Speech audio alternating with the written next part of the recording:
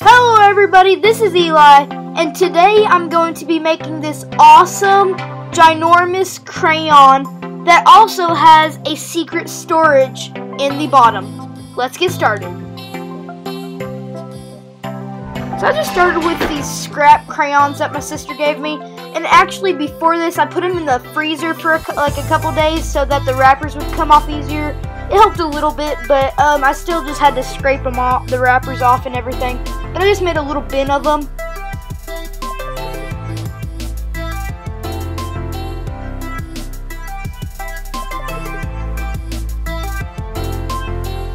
And I used about 100 crayons, or probably less than that, probably about 70.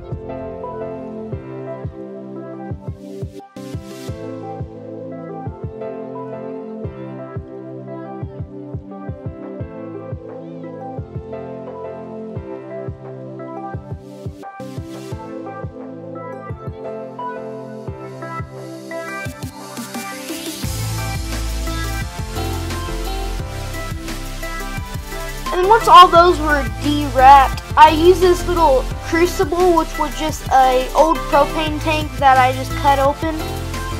And I just used a blowtorch and I just melted the crayons so that they were liquid. And then I just poured them in this glass bottle.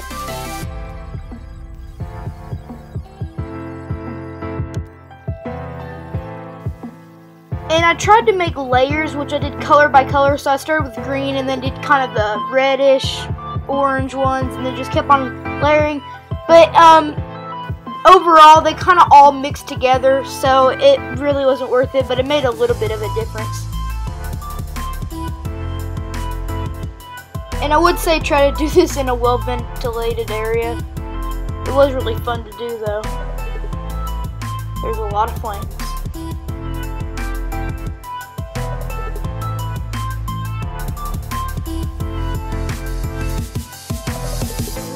I just kept on layering the crayons. So I finally melted all my crayons and filled that bottle basically all the way up.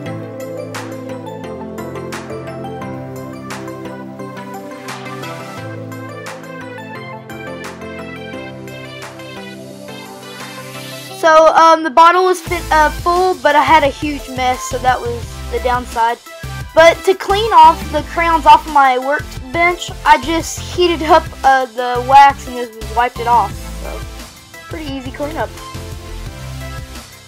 And then the wax has been drying for about 4 days, so it's completely cured and it's completely solid. So since I just used this old bottle, I could just break it up to get the blank out. So I just put it on this rag and then just started smashing it with a hammer, basically. And it worked really good. I did put a glove on just in case, so I wouldn't get cut.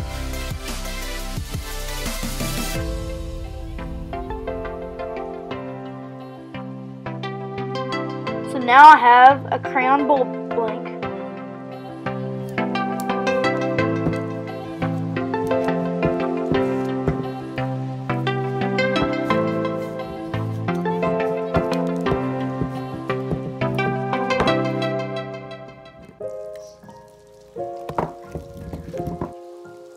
So as you can see, the next step is to turn it on the wood lathe.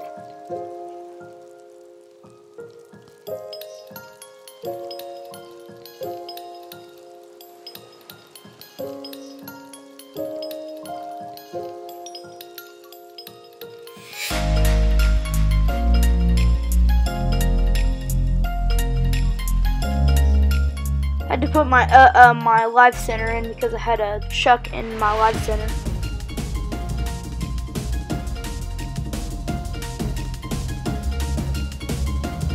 But then once I had everything together, I just chucked up the blank into my chuck and tightened the tailstock onto the crayon.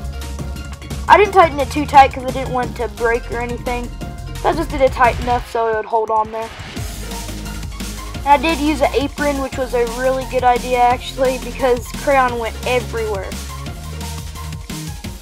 But I did find something out.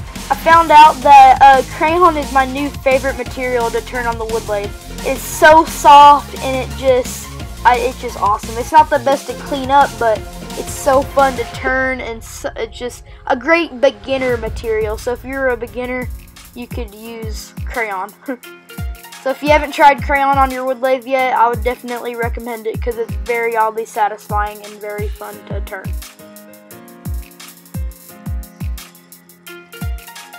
And your hands and arms and your whole body gets covered with this stuff. It's so funny.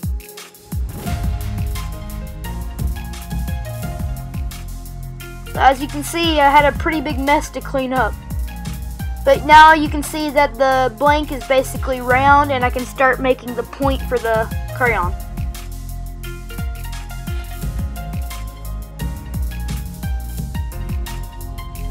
So I just got one of the crayons that was left in the bin, and I just copied it basically. But a crayon's a really simple shape. All it is just a round cylinder with a tapered end on one end.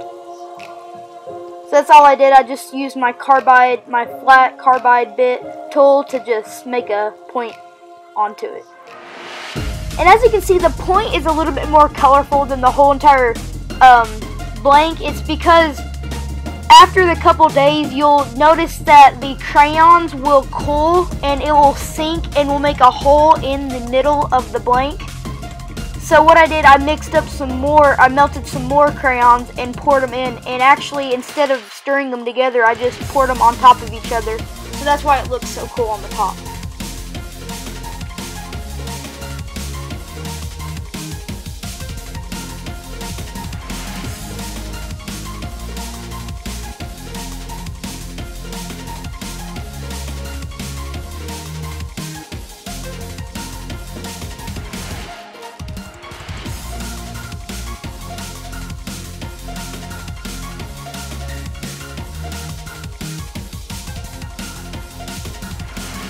And then once I took the blank off the lathe, I didn't show that, but all I did was just unchucked it.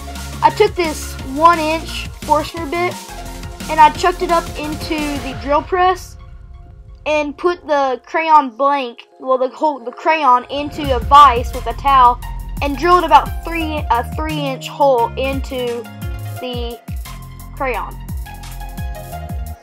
So I went really deep into it.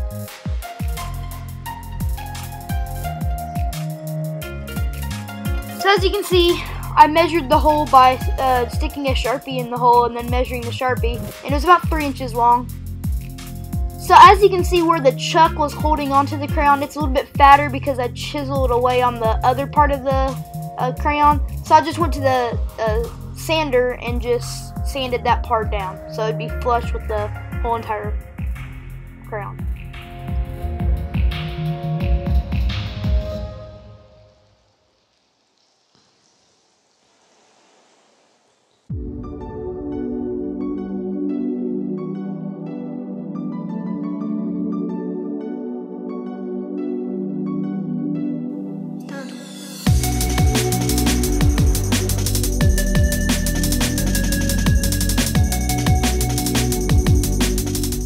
This sandpaper on this sander is about 60 grit, so it ate up the crayon pretty fast.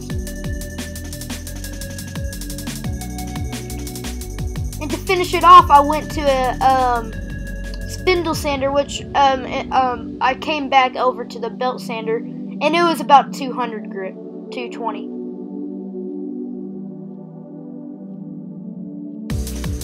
And I will say that the crayon basically ruins the sandpaper, so I just did it in one little corner, and anyway we're getting a new belt on our belt sander, so I just wanted to mention that if you do make one.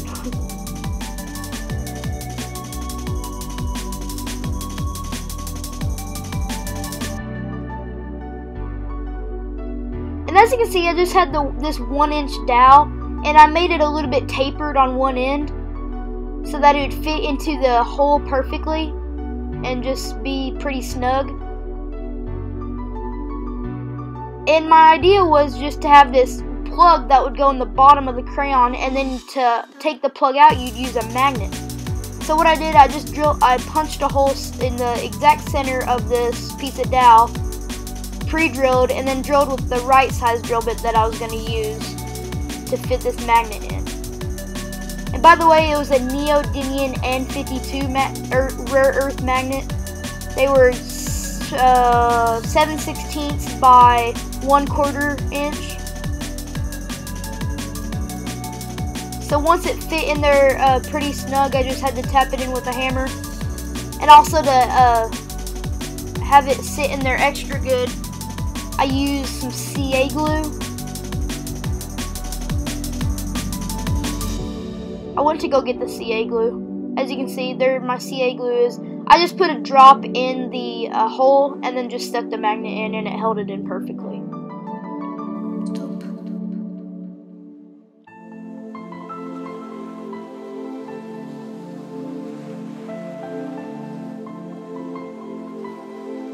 And as you can see, it just pulls out perfectly. And this little thing needed a little bit more sanding because it was kind of rough. So I just finished the sanding.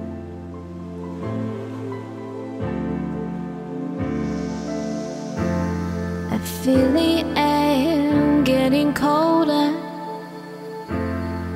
I know something's missing here.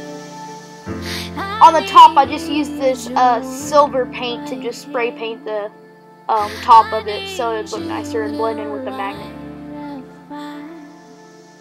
And then while that was drying, I just kind of sanded the crayon, which I just did it with a piece of paper because it's a crayon and it will just rub off.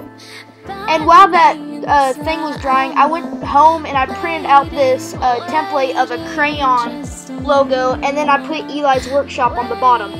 So I just started cutting the paper to the right width of the crayon so that this would be basically a crayon wrapper.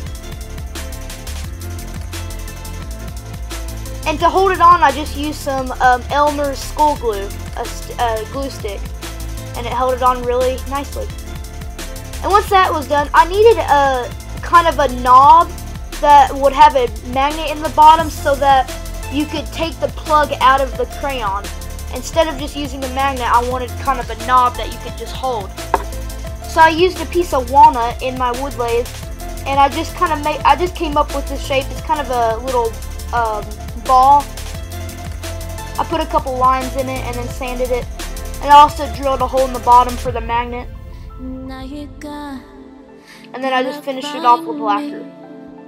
And once I parted that off, the top was a little bit rough because of the saw. So I just used some sandpaper and sanded the top. And that was the final step.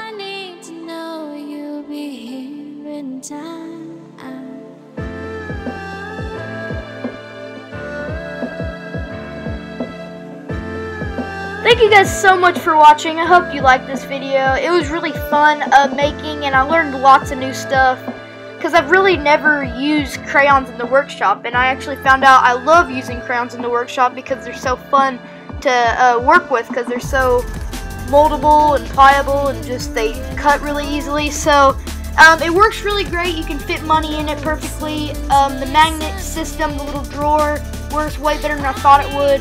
It just slides right in, and then the magnet just pulls it right out perfectly. As I demonstrated, it works great, and it hides it really great. If you just picked up the crayon, you wouldn't notice that it had a little safe in it. So, works great. And also the crayon draws, so it's 2 in 1.